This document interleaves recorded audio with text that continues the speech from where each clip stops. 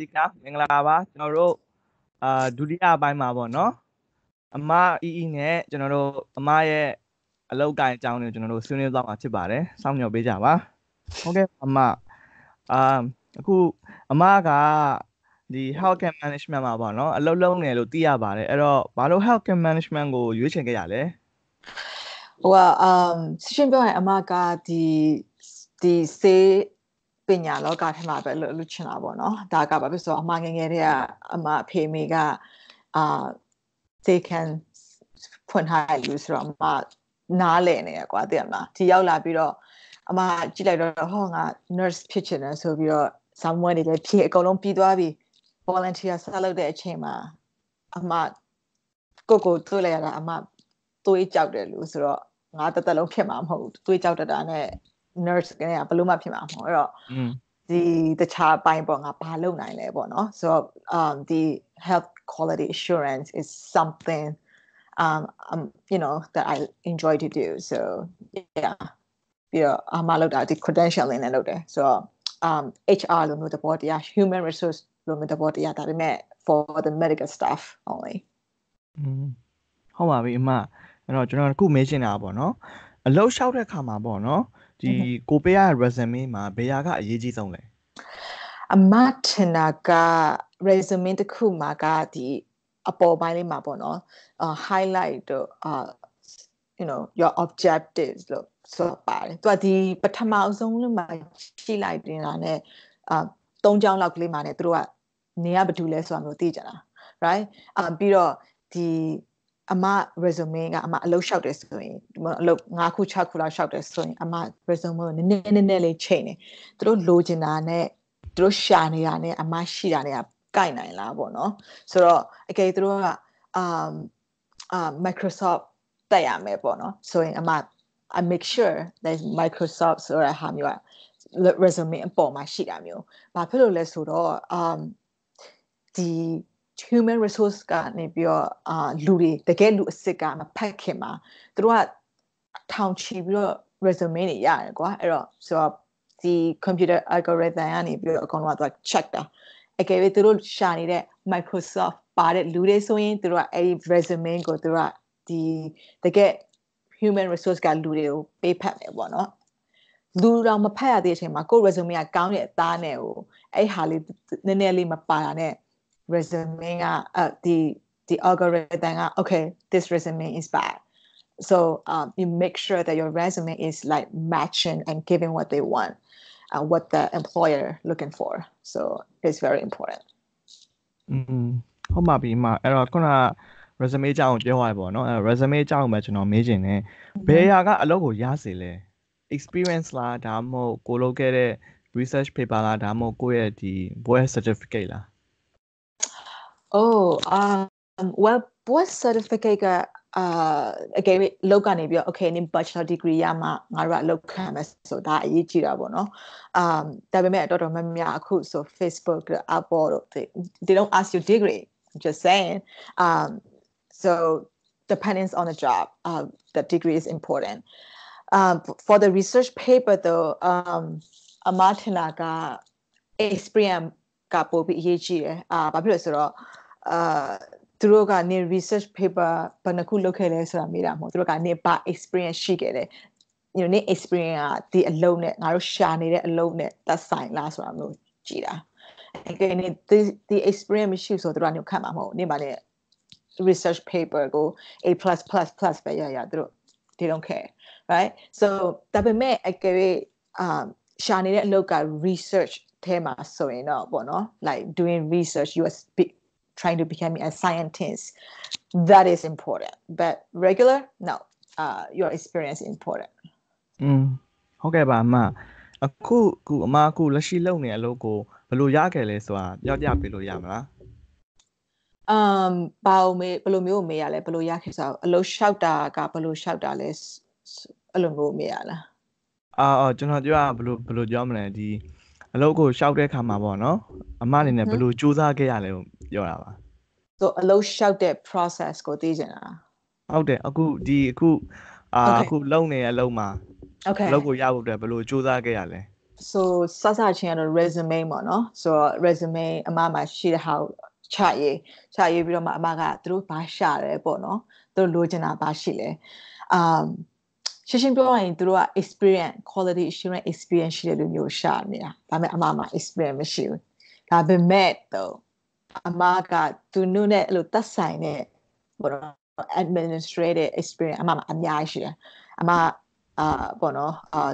more than 4 years of administrative assistant experience so အမက okay အမ apply လုပ်လိုက်မှာပေါ့နော်ဆိုပြီးအမ apply လုပ် so ပထမဆုံးကဒီ HR ကလူနဲ့စကားပြော phone နဲ့စကားပြောဒါက interview number 1 interview number 2ကကြတော့အမရဲ့ manager နဲ့နောက်အမအလုပ်တူတွဲလုပ်မယ်ပေါ့နော် supervisor နဲ့interview number 2 interview number 3 is with the whole team so like it's like a panel interview so သူတို့က9ယောက်လောက်ရှိတယ်အဲ့ဒါနဲ့9ယောက်လုံးကကိုပေါ့နော် interview လုပ်တာပေါ့နော်ဆိုတော့အမကရှင်းပြောရင်အမI didn't pass I don't know confident မရှိခဲ့ဘူးဒါပေမဲ့သူတို့ကအမကိုသဘောကျတော့အလုပ်ခန့်တော့အမ you know here I am ဒါပေမဲ့ပေါ့နော်သူတို့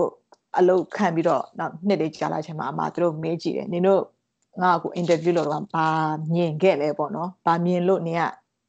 okay ဒီတယောက်ခံမယ်ဆိုပြီးတော့ပေါ့နော်စိတ်ကူးခဲ့တာလေပေါ့နော်ဆိုတော့သူတို့ကပြောတာit is your Christmas excuse me oh my god sorry about that it's my breakfast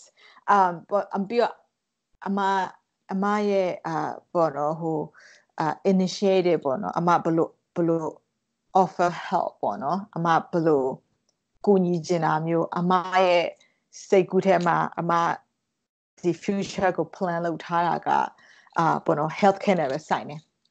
ပြီးတော့ my passion I would really love to help people especially with their healthcare and services and healthcare safety is very important to me so သူတို့လိုချင်တဲ့ဟာကအမမှာရှိတဲ့ဟာနဲ့ဆိုတော့သူတို့အမကိုခံလိုက်တာ so a process usually take like 2 months to get your offer so yeah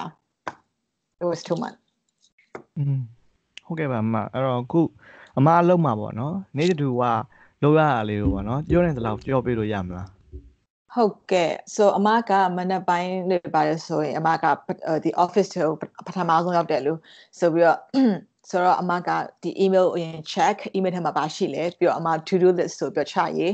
notebook ပေါ်မှာပြီးတော့quality နဲ့ပတ်သက်တဲ့ဟာပေါ့နော်အမက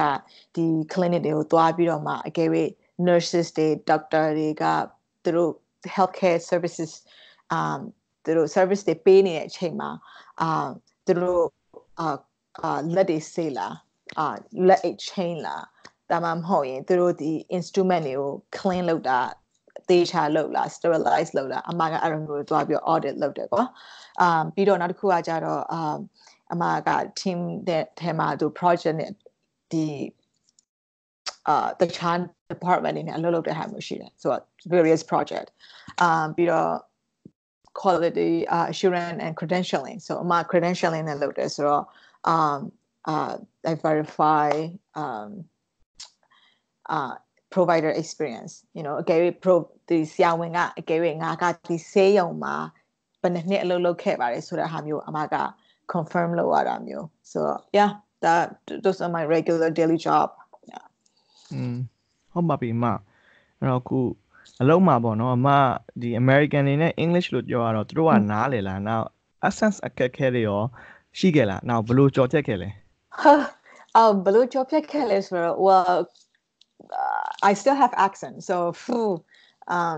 အမရှင်းပြောရရင်အစားတော့ကြောက်ပြီးတော့ပေါ့နော်ငါစကားလည်းမပြီးဘူးငါမှ accent ရှိတယ်ဆိုပြီးကြောက်ပြီးစကား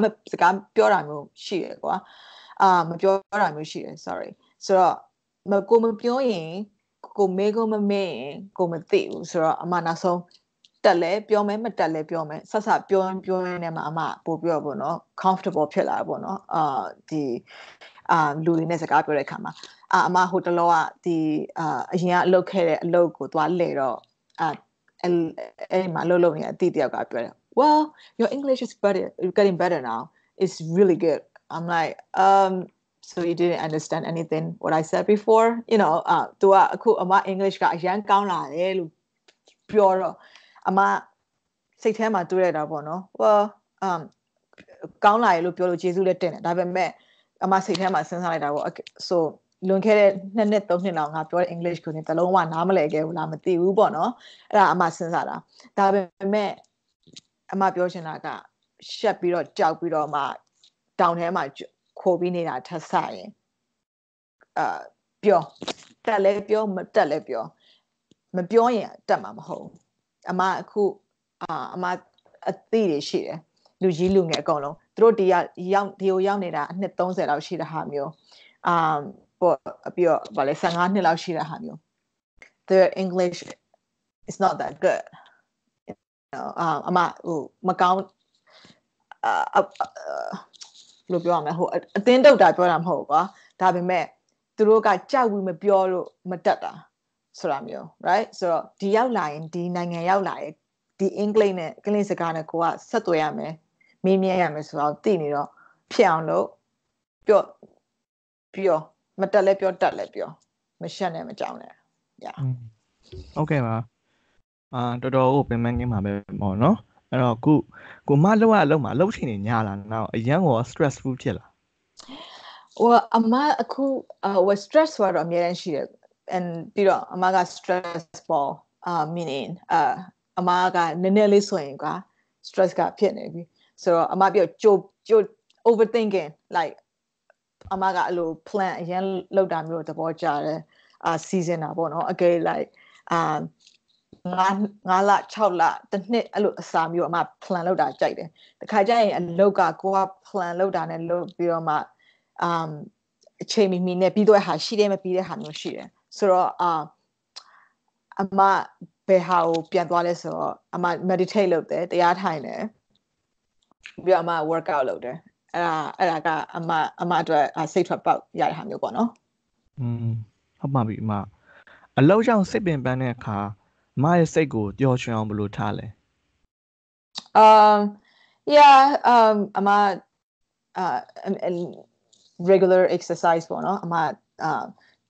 တပတ်မှာအနည်းဆုံး4ချိန်လောက်တော့gym သွားဖြစ်တယ်အဲ့ဒါမျိုးကအမရဲ့စိတ်ထွက်ပေါက်ပဲစိတ်ထွက်ပေါက်ရတာပေါ့နော်to be happy အဲ့ဒါကအမ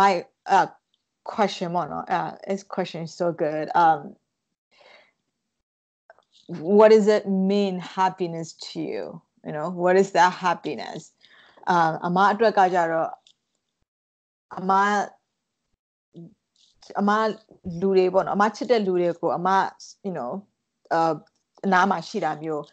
သဘောကျတဲ့အလုပ်ကိုလုပ်နေတာမျိုးပြီးတော့ဒီကမ္ဘာပေါ်မှာ impact တစ်ခုဖြစ်တဲ့ဟာမျိုးပေါ့နော်အမရဲ့အလုပ်က impact ဖြစ်တဲ့ဟာမျိုးဆိုတော့for example အမလုပ်တဲ့အလုပ်က the healthcare quality services အမရဲ့ auditing ဟာကအမတည်သေးချာအမအလုပ်ကိုမလုပ်ဘူးဆိုရင်ဆရာဝန်နဲ့ဒီ healthcare services provider တွေနဲ့ဒီလူနာတွေအကြားထဲမှာquality ဆိုတာဟာမျိုးရှိမှာမဟုတ်ဘူးအမအလုပ်သေးချာမလုပ်နိုင်ရင်ဒီဟာမျိုးရှိမှာမဟုတ်ဘူးpatient တွေကလည်း safety အတွက်ကဖြစ်မှာမဟုတ်ဘူး right so အမလုပ်နေအလုပ်က patient ရဲ့ဒီအမတို့ရဲ့ patient ရဲ့ကျန်းမာရေးနဲ့အများကြီးတက်ဆိုင်တယ်ဆိုတော့ I am making impact to you know this patient life so that is something that I'm passionate about and I call it happiness ဟုတ်ကဲ့ပါအမအနေနဲ့ exercise ကိုလည်းခုနပြောရပါတော့အဲ့တော့ exercise ကဘယ်လောက်ထိအရေးကြီးလဲအမထင်တာအဲ့အရေးကြီးတယ်အမတို့ခဏကိုရှင်းပြောရရင်8နာရီစာလုံးကိုထိုင်ဖို့အတွက်လှုပ်ထားတာမဟုတ်အမတို့ခဏကိုမြေနဲ့လှုပ်ရှားနေရမယ်ဟာမျိုး movement we need movement right so ပြီးတော့အမဟိုတစ်ခေါက်ကစာထဲမှာဖတ်ပူတာကသူကလူတိုင်းမှာ cancer cell ဆိုတာရှိတယ်ဒါပေမဲ့အဲ့ cancer cell ကအမတို့မလှုပ်ရှားပဲနေတယ်ဆိုတော့မျိုးကမလှုပ်ရှားပဲနေတာမျိုးကြာလာရင်သူက cell တွေကသေသွားတယ်ကွာအဲ့သေတဲ့ cell တွေကyou know ပေါင်းပြီးတော့မှ cancer cell ဟာမျိုးဖြစ်လာတာ right cancer cell ဟာမျိုးကပွားလာမျိုးတာပဲကြီးလာမျိုးဖြစ်ရင်အဲ့ဒါမျိုး tumor ဆိုတာမျိုးဖြစ်တာ right အဲ့ဒါက and then you get cancer right so အမတို့အဲ့ဒါမျိုးအထီကိုဖြစ်အဲ cell တွေသေးပြီးဆက်နဲ့ပေါင်းပြီးတော့ပွားတာမျိုးထက်ကိုစောင့်နေတာစားရင်အမတို့ကတနာရီတနေ့မှာဆိုရင်အနည်းဆုံးတနာရီတိုင်းမှာအမတို့9မိနစ်10မိနစ်လောက်ကတော့ခဏကိုမှလှုပ်ရှားမှုရှိပဲအမဆို Fitbit ရှိတယ်ဒါမျိုးဈေးကြီးတယ်ဒါပေမဲ့ဈေးပေါ်တဲ့ဟာမျိုးရှိတယ်အမပြောတာကဒါပေမဲ့ကိုပေါ့နော်ဖုန်းရှိရင်ဖုန်းမှာ alarm လောက်ထားနိုင်တိုင်းမှာအနည်းဆုံး7မိနစ်လောက်တော့ထားပြီးတော့လမ်းလျှောက်တာမျိုးတို့you know ခဏကိုလှုပ်ရှားတာမျိုးလို့လုပ်ပေးဖို့တော့အမတိုက်တွန်းခြင်းတယ်ဟုတ်ကဲ့ပါအမကိုနောက်ဆုံးအနေနဲ့မေးချင်တာပေါ့နော်အမဘွားရဲ့ခံယူချက် philosophy of life လေးရှိရင်ကြောက်ကြပါလားmy philosophy of life I mean ပြောင်းနေတာဒါပေမဲ့အခုလောလောဆယ်ကတော့ပေါ့နော်ရှုံးမအောင်မကြောက်နဲ့ပေါ့နော်ရှုံးနေမအောင်မကြောက်နဲ့ဘဝဆိုတာကရှင်းရှင်းပြောရင်လူတွေအကုန်လုံးငါသိပါတယ်ငါတက်ပါတယ်ဆိုတဲ့လူမျိုးရှိတာမဟုတ်သူတို့ပဲတွားရင်းနဲ့လေ့လာရင်းနဲ့သင်ယူရင်းနဲ့နားလည်ရင်းနဲ့ပေါ့နော်ဘဝကိုတွားနေလူတွေကြီးပဲဆိုတော့ဘယ်သူမှသိပါရဲ့တက်ပါရဲ့ဆိုလို့မျိုးမရှိဘူးရှင်းရှင်းပြောရင်ကပ္ပပေါ်မှာဆိုတော့အကုန်လုံးကိုသိစေချင်တာကဘဝဆိုတာကyou know you have to figure it out as you go right so figure it out if it is something that you feel you know 你ရှုံးနေတယ်ဆိုရင်ငါအတော့မကြောက်ဘူးလို့ထင်တာနဲ့စာရင် okay ဒါကငါအတွက် lesson learn experience right and then နောက်တစ်ခေါက်ထပ်လို့ရင်ဒါမျိုးမမှောင်ကြိုးစား so ဒါကအမရဲ့philosophy of life for now it will change next year ဟုတ်ကဲ့ပါစပတ်ပရိသတ်ကြီးခင်ဗျာအခုအမအီးရနေပြီးတော့လည်းအများကြီးသင်ယူလိုက်ရမယ်လို့ကျွန်တော်တို့ညွှန်လင့်ပါတယ်ကျွန်တော်တို့ရဲ့ interview season ကိုဒီမှာတင်ပြီးဆုံးခွင့်ပြုပါနော် all right bye